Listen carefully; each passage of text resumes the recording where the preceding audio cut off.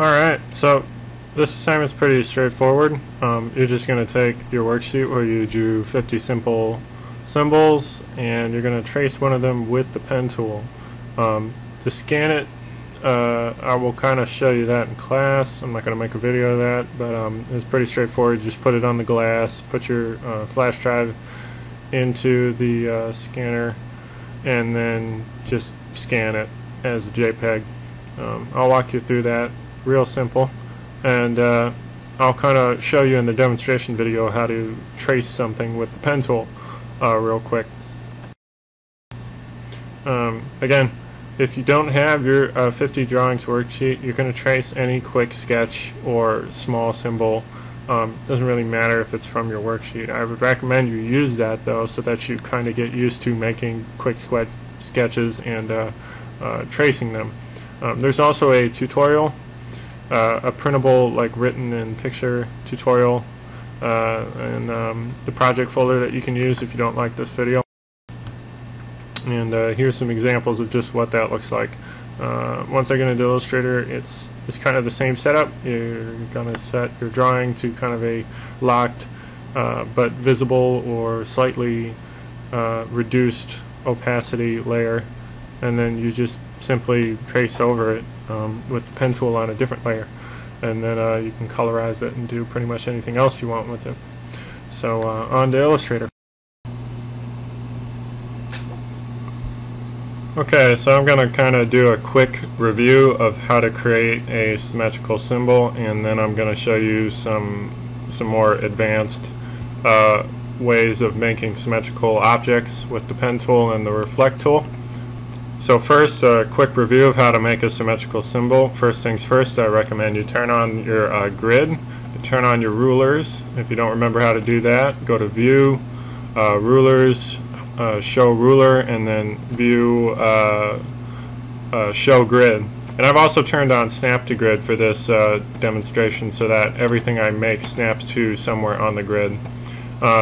Then you're going to want to drag over some guides for your line of symmetry, and you want to make sure that your guides are where you want them, and that whatever shape you make lines up with these guides. So if I want to make a shape like a heart, I have enough room right here for that. I'm going to switch from my pen tool, and the heart line of symmetry is going to be this line here, so I'm just going to kind of loosely build my heart here.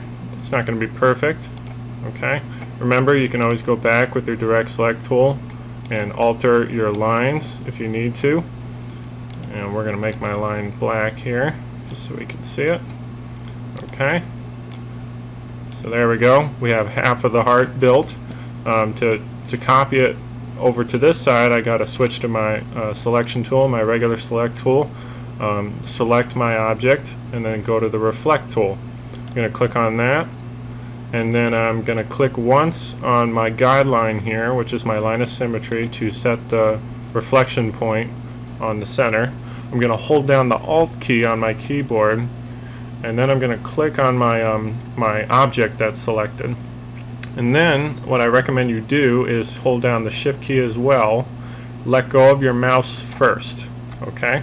And then let go of Alt and Shift, so that your object copies directly across from where you wanted it to copy. Okay, once it's copied, you're going to switch back to your direct select tool, highlight the points that overlap, and then hit Control J.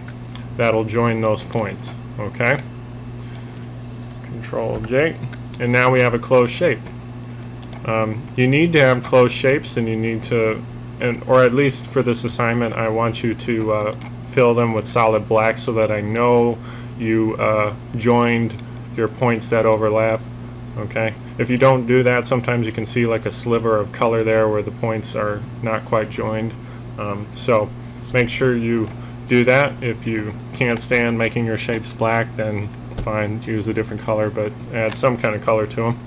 Now I'm going to go over how to make a more advanced rotation or reflection.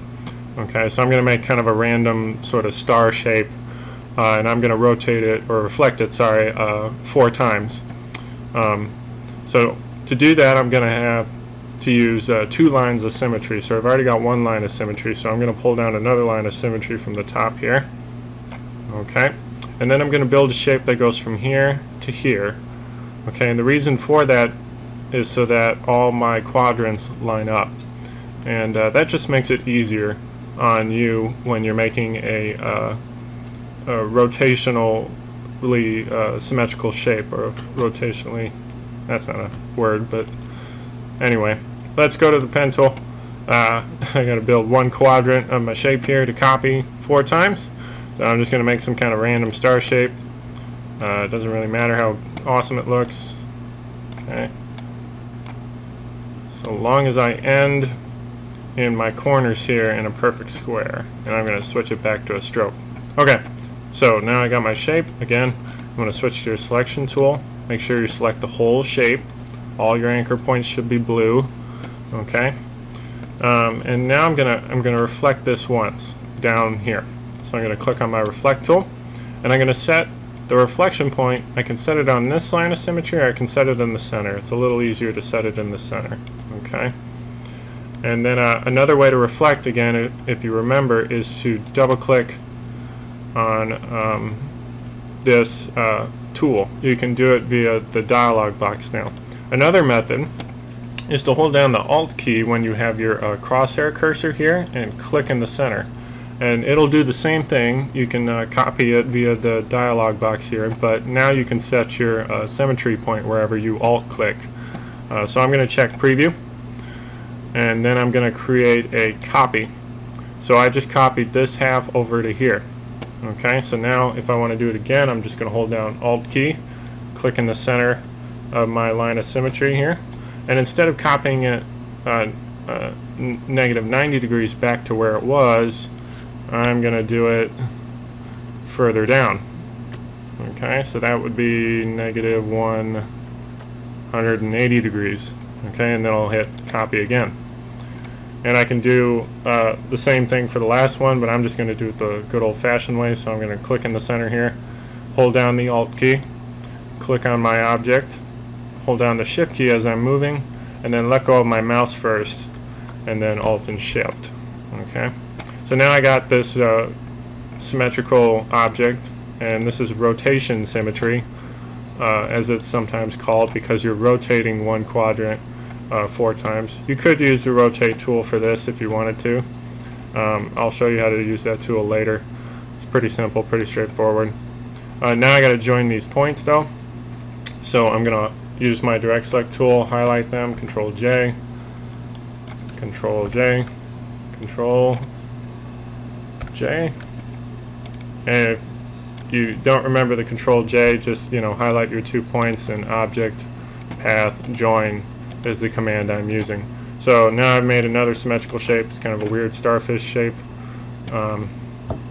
Perfectly acceptable for you to make kind of weird shapes that sort of resemble something loosely.